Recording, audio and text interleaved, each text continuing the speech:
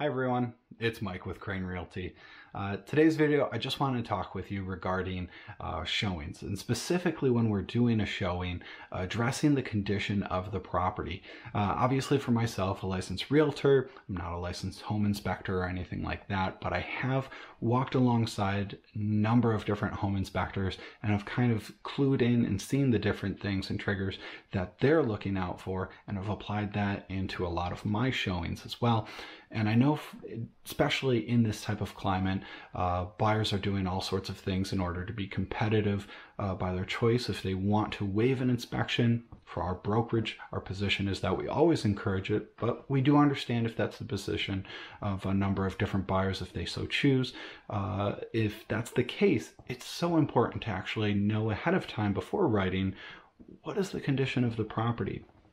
So I jotted down a few different things here that when we go and do a showing, there's some things to keep in the back of your mind that we can actually be looking out for and paying attention. So with no further delay, I'll just start reading off of the list here. Starting in the basement. The basement's really going to be a tell-all location. It's really a place that has a vast majority of things that are going on with it, right? It's the foundation, there's a lot of utility down there, and obviously being a hole in the ground, it could be prone to having a lot of different types of water aspects to it and how they're addressing it.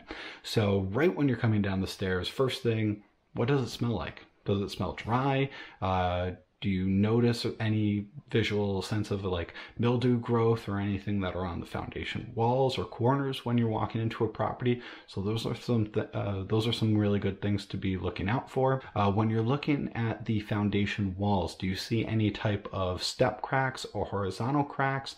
Different behaviors depending on the age of the property, what type of foundation they used. If it's a much older home and they definitely the 1800s, early 1900s, were they using stone foundation? Usually very common characteristics are they're going to be prone to having some seepage take place. Do you see any water staining or any type of behavior there or on the floor?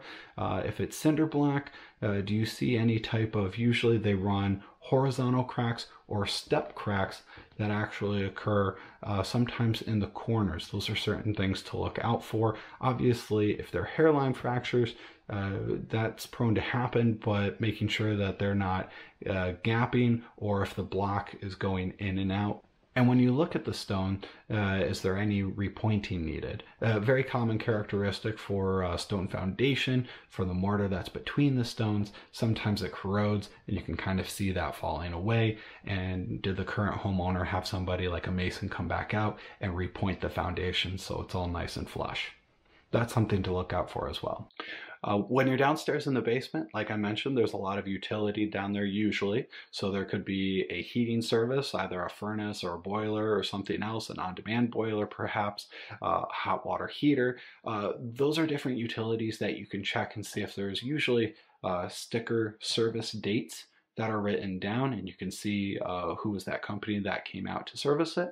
And every now and again, you'll actually see dates of when the product was actually installed into that home as well. The PCD, or the property condition disclosure, will sometimes clue in on those different dates and when they're serviced, in which case if they can provide a receipt of something that was recently done within the last 12 to possibly 18 months, that's always a good thing to see. And when you're down in the basement, for a majority of different properties, usually the electric panel will be down in the basement. That's something to visually observe, not something necessarily that we can be touching or looking around, obviously. But you can observe, like I mentioned before, a lot of basements, some of the characteristics are that moisture and water actually penetrates and comes into the basement. Is that something that, being metal, is being corroded upon, or have any sort of signs of rust that we can see or take note of? And also, you can kind of tell when a real professional, somebody who takes pride in their work, who has all of the electric lines run to the box, that visually it's very pleasing, versus looking like something like a bowl of spaghetti that, you know, somebody who knew just enough to be dangerous and get the lights on is not taking too much pride in their work, or didn't come up in the trade to the point where they actually know how to run electricity. So when you're on the outside of the property, obviously take a look at what we've been talking about for a while, which is water. Does it have proper gutters installed? Are gutters located on a number of different parts of the eaves as the water comes down off of the roof? Is there a number of different locations addressed, or is the water coming straight down and is only a foot or two away actually from the foundation itself? Because obviously, depending on the grade of the property, it might actually be going and being redirected back into the basement. And for the gutters, does it have a long enough chute that actually gets it far enough away from the house? Staying on the theme of water too, what is the grade of the property? Does it have a negative grade where everything is kind of pitched towards the house itself, or does it have a positive grade, whereas any water coming off of the roof hits the ground and then will continue away from your house, which would be ideal? And then as you're walking around the property, just be very mindful of the condition of the siding as well. Take note as far as what type of siding it is, if it's aluminum, if it's vinyl. There's a number of different materials that it could be. It could even be like a cedar shake, it could be painted, and so on. What is the condition of the siding itself? Do you see any areas of penetration that perhaps critters or some other type of bugs or anything can actually get into, which would be worth taking note of? And then as you're looking around on the siding, obviously take note of any windows, any broken windows, are they sealed, and trying to determine the age of the windows as well. Are they wood? Do they have storm windows? Are they a bit newer, maybe an older vinyl, or much newer vinyls? Are they replacement? So those are all different things to be on the look for as well. So age of the roof, that should be part of the PCD, the property condition disclosure. Again, if you were to ask me, that'll be something that I can bring up. And if it's not on the PCD, then we can talk with the listing agent to get that from the seller for you. But even while we're at the property, despite the age of the roof, obviously some important characteristics to look out for, especially in the shaded locations. Do you see any moss growth or any type of buildup like that that's occurring? That'll obviously deteriorate the shingles and cause a shorter lifespan for the roof itself. Or do you see any that are beginning to curl, or any shingle pieces that are missing? If you can observe any of those things, that'll obviously provide an indication that it's definitely past the midpoint of its life and closer to the end of its useful life.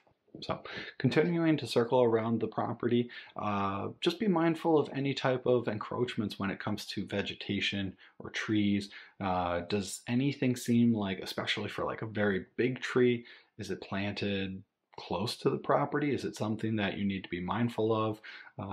Taking a look at the tree itself to see if it has any splits or anything that could be occurring down the road, things that you might have to have an arborist come out and address, which can get very expensive. So it's very important to be mindful of the different types of challenges that could be occurring regarding the different types of vegetation that you have around your property. Do you have any growing or creeping ivy that's on the property as well? It's very beautiful, but especially when it takes hold of certain types of like brick, for example, it can get right between that mortar of the brick and the mortar itself and actually begin to pull that apart over time. So it's something that you'd like to have removed for sure if you were to move into that property. And then when we're on the inside of the home, just trying to take advantage of any opportunity we can to observe and see what type of insulation efforts that have gone into the home itself. So if we're in the basement, did they spray foam around any of the band joists? That would be nice to see. That's where a lot of heat gets lost for a number of different properties.